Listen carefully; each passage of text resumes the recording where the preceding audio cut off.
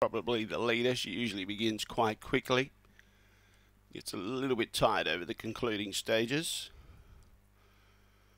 Christie's Bro, if he begins like he did at Angle Park, he'll be challenging her for the lead for sure. All right, track being clear, they're all placed away now. Favourite box 7, Christie's Bro. Green light goes on, there's no more bets. Away, Christie's Bro began well. Chopped across Blazing Basil, which bumped into Lefevre Lil. Two-spot Bob's up there. Two-spot Bob's going to the lead with Christie's Bro. Out wide, Dashing Danny. Between runners here, running on now was Lefevre Lil. But in front, Christie's Bro, and Christie's Bro is going to beat Lefevre Lil. Third, two-spot Bob. Behind those, Blazing Basil, Texaco Rose. Then we had Dashing Danny at the tail end of the field. And the time is around 1680. 1680 the time. It's a good run.